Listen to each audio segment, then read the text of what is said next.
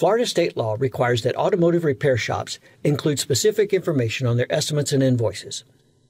This video will show you the items in ALLDATA Manage Online that must be completed in setup and when creating estimates and invoices to meet these regulations. We'll start with setup. All the items we need to address are under User Options. The first thing we'll do is go to Printing. This area allows you to add items that will print on estimates, repair orders, and invoices which have been reviewed by the Florida Department of Agriculture and meet the regulations. Select this checkbox to add a disclaimer to estimates explaining to the customer they have a right to a written estimate. Selecting this checkbox will add a reminder to estimates, repair orders, and invoices to save the customer's replacement parts.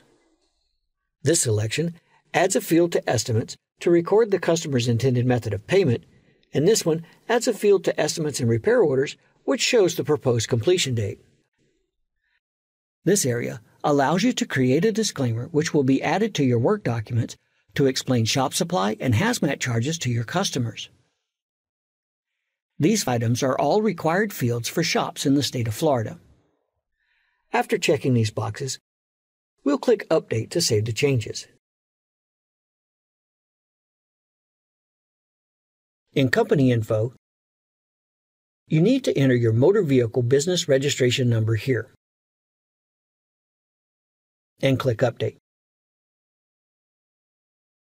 Next, we need to add a few document footers. The estimate and invoice footers are the same and outline warranty, storage, and labor policies. This text is just an example. You can adjust warranty days and mileage, storage fees, and labor charge methods based on your own requirements. The estimate notification outlines the fees associated with tire and battery sales, as well as estimate and diagnostic fees. Sample verbiage for these areas can be found on the ALLDATA support site. Click the link above to open that page. When you have entered the required footer and notification text, again, click Update to save them.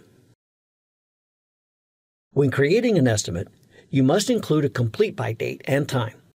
This is a simple procedure which we'll cover shortly. But while we're in the setup area, let's look at an optional item that will allow you to set some defaults that may help with this.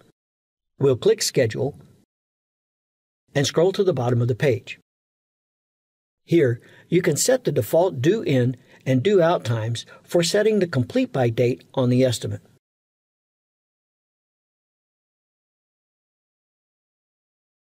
Now, let's go over the things that must be completed when writing an estimate or processing an invoice. To add an alternate contact number, we need to go to the Customer Information screen. Enter the information in this field.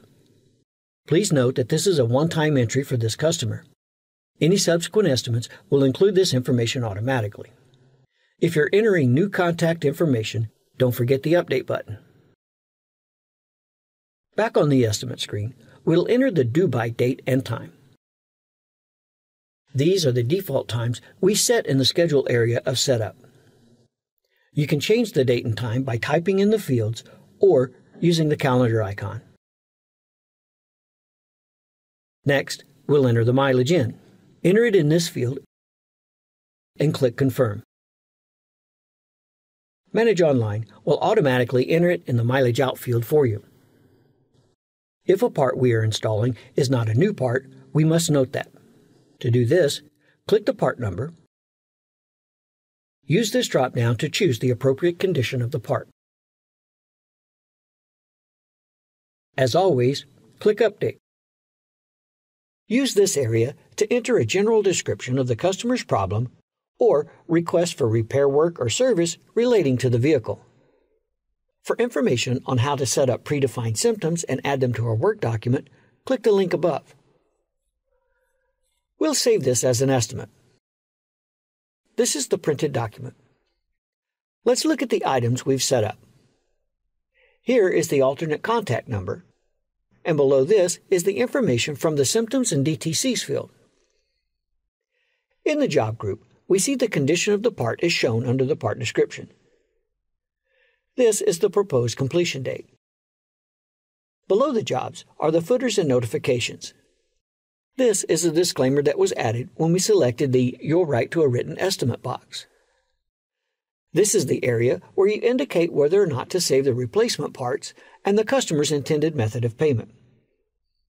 Your motor vehicle business registration number is shown here. These are the estimate footer and notifications that we entered in the document footer area earlier, which outline tire and battery fees, method of charges for the estimate, and warranty and storage policies. As a best practice, ALLDATA recommends you convert an estimate to a repair order prior to invoicing to give you more accurate accounting and reporting. Confirming mileage out is a required step within Manage Online.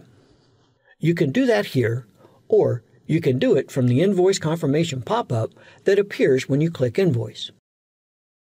If we test drove the vehicle and the mileage in and out are not the same, click in the field and enter the correct information. Otherwise, just click Confirm. Now, let's complete the invoicing process and look at the printed document.